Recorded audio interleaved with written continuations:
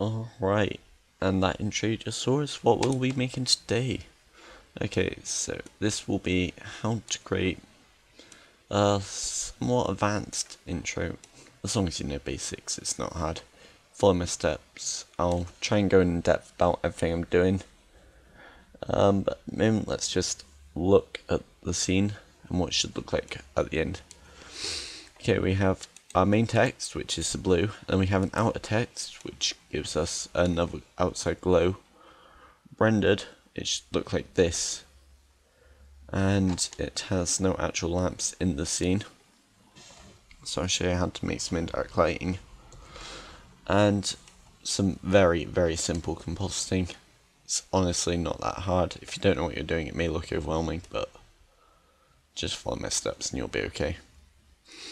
Okay, I think that's everything. Let's open up a new scene. Let me maximize this. Let me load the factory settings, because this is for the very basic beginners. Let's pull this out. You don't need to do any of that. I'm going to hit T and hide this toolbar. I'll start now. We're going to hit 1 to go into front, we're going to hit 5 to go into orthographic. We're going to hit X on our default cube, we're going to hit Shift A to open up the add menu. We want a plane. Okay, so we're going to hit S to scale that up, and the way I'm panning around is holding down the mouse button. Middle mouse button, that is, like the scroll wheel. I want to Shift A and add some text. Okay, I'm going to hit Tab to edit the text. Can't really see it that well. In fact, just let me add a quick material. Okay, let's add some text. Just my name for right now. Let's do. I want to center that. Let's actually change the color to a blue. Okay, let's work on the material quick. In fact, no, let's rotate it so it's standing. Rotate to 70. And then when we go to 1, which is front, that should look fine. Okay, whatever you do, add your text in and just make sure the admission value, which is right here, is 1. Specularity is 0, and well, that's all you need for this bit. Just trying to think as I'm going. Make sure I'm recording. Yes, I am. Don't want to be stupid. I actually did that quite recently. Made a whole tutorial. Didn't even record it. Okay, I want to extrude it a bit so it's not just paper thin and horrible. So for this, I'm going to go here, and you can just drag, but yeah, it's either too thin. Actually, that's about fine. I usually go for about 0.05. And that looks fine to me. Not horribly fat, and it just gives it a little more depth. So if we look through the camera, which is 0 on your numpad, you can see that we're nowhere close to it, can't read it. So we're going to go to front, hit Control Alt numpad 0, and that should put you in front view because the camera will then move to where you're looking. What else do we need? Let's go to render this, and that doesn't look as nice as the one you first saw in the beginning. So let's change this to, I'll just give it a black sky for right now. Doesn't really matter too much. And we don't want any lights or any physical lamps in the scene. But now, as you can see, that just looked kind of horrible. Actually, let's get rid of the text. Change the font. To change the font in Blender, what we do is get this regular, under font, here, click it, and then in Windows, I'm not sure how to do it, Macs, you go under Windows, font, and then just choose any. You may have to go into Word, experiment with which one you want. I'm just going to go for this one. Nice simple fat text.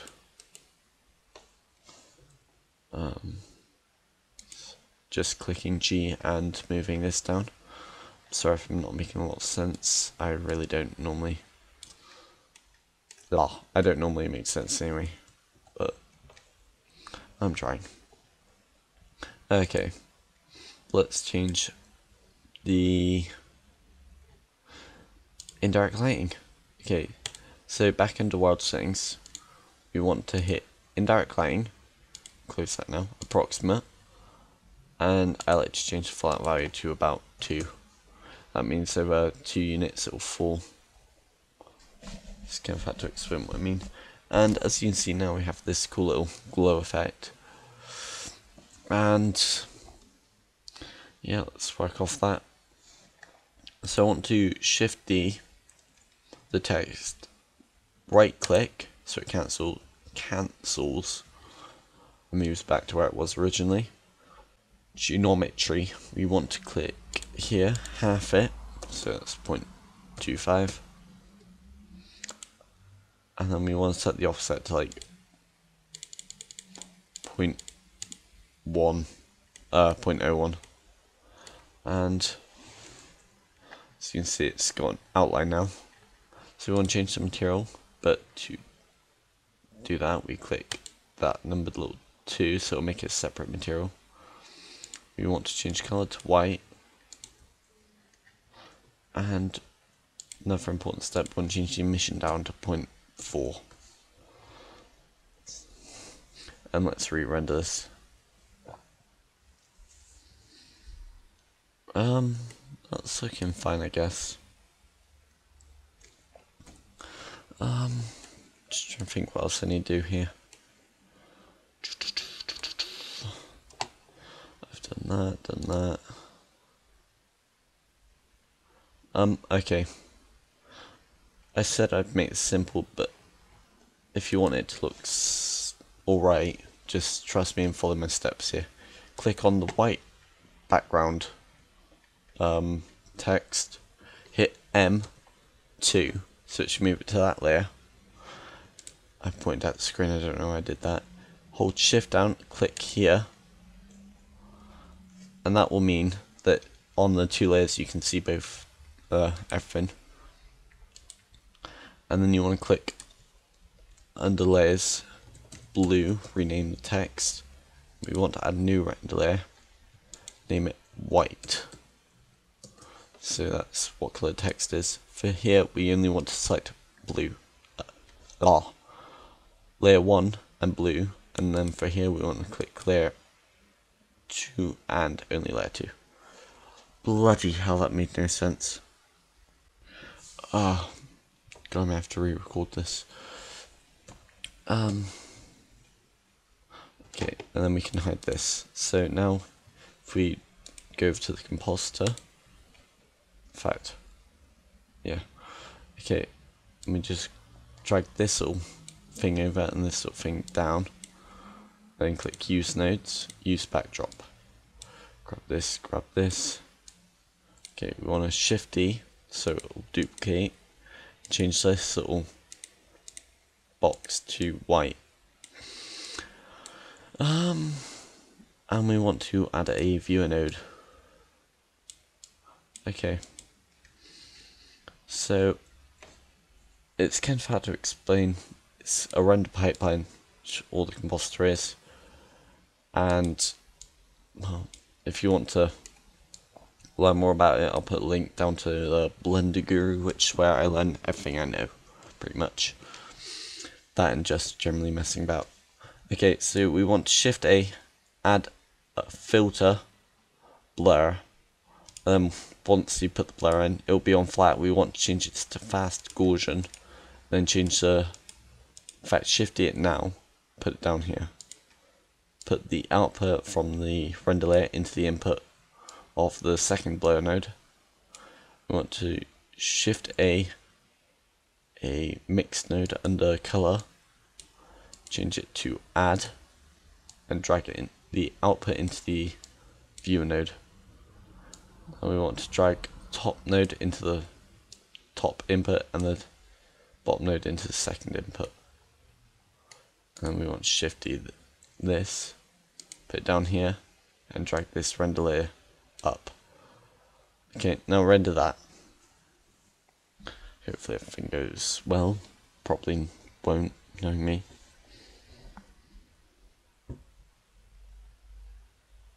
No, that hasn't worked properly, but it will do. You can still edit it from here. Okay, so we want to change. Wait, yes, that's right, fine. Want to change the top blur node to 15. That will give it a nice blur, but that's only on the X, so we want to change the Y node, Y axis to about 15, more or less, depending on what you think it needs. And to create an inner blur, we want to change this to about 5 for both X and Y.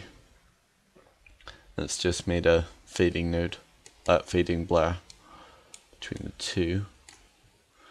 And let's hook the output into the final add. Now we want to add another filter, filter. Then we want to change it to a pawok. I don't even know how to pronounce that. Bloody hell, how would you? And then we want to add another filter and a glare. You don't have to change anything on this node, but under here should give you this nice little blur effect. White, blue, yes. Yeah, I think that's pretty much done. And for the big blocky writing, I think a 3 streaks work well if my computer hasn't frozen. Any second now. There we go. 3, which will change the amount of streaks coming off each little glow. Because of how pointy the text is, I think this works pretty well. Well, how sharp the text is. You want to turn this up to 5. And I think with all the compositing. Now hopping back over to animate it, we want to go back to the default window, and we just want to do some simple, very simple animating. Okay, I'm going to change the end to 150. Just so we don't have too many frames, and a long intro is annoying. Don't have to adjust this, I just do it, don't know why. Okay, so if you go over to 150, in fact 1 frame, and keyframe will only be rotating this location, so click that one. Then go over to here, grab it, rotate it, so yeah, that should do, and G, there. Okay, now you can see that doesn't look too nice, so what we do is add some middle frames, or breakdown frames, or whatever they're called. G, just grab it to about here, rotate it up a bit more. G. Let's keyframe it here, see what happens. Yeah, flies nicely past the text and zooms out. And I always leave like 15 frames at the end, so the person can see the final name, and I'm going to call that done. I'll render this out and put it at the end. And just as I thought it's done, I forgot to include how to render, because if you're relatively new, you probably don't know that. So, let's get into it. again. I always set the quality to 1920 and 1080. That'll make sure it's whoops. Pretty sure that's what it does. And I like to render them into PNG files because they're lossless, I think is the word. They're better quality. Okay, so find out where you want to save it. Intro tut. I'm gonna hit I to create new. Fin render tut. And then just click accept. And simple enough, you just hit animate. And I'll skip this bit. Okay, and it's done. I actually forgot about it for a few hours, so let's carry on. Okay, now let's just pretend you don't have anything like Sony Vegas, so we'll use Movie Maker to put it into an animation. Now find out where you put all the photos. I put in Fin Render Tut. I'm gonna go down, you can just hit Control A. Yeah, Control A. And that'll select every photo in the file. So we put all those together and make sure all of them are selected, which they all are. So now we go to the video tools, we go down to duration. This is how long each image will be shown for. So I'm going to put it for about 0.5, maybe 0.6. Nah, 0.5 should be long enough. Don't want too long. And if we play through quickly, you can see that it's an animation. Try that back to begin. No, you don't let it just dull like that. You want to put some music with it. Luckily, I've got a tune to go with it, and this came from Montage Music. They're on YouTube. All their stuff is copyright free, so you can download whichever you want from the link and use it however you want. It's really good. I like it, so I've subscribed. And then you can just simply like fade in the music and fade out. I always fade everything in and out so it transitions nicely. And that is your first animation, intro done. Okay, I'm just going to save this and put it at the end. Cheers for watching, guys. Be sure to leave a comment if you need any help. Oh, it's ready here. Save over it. I don't think that was the right thing I saved over. Cheers for watching, guys. Be sure to subscribe if you need any help with anything.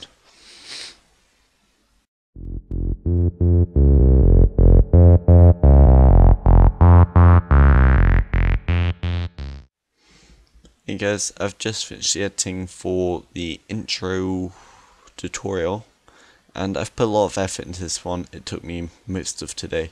So if you could hit this little subscribe thing somewhere up here, help me out a lot. Cheers.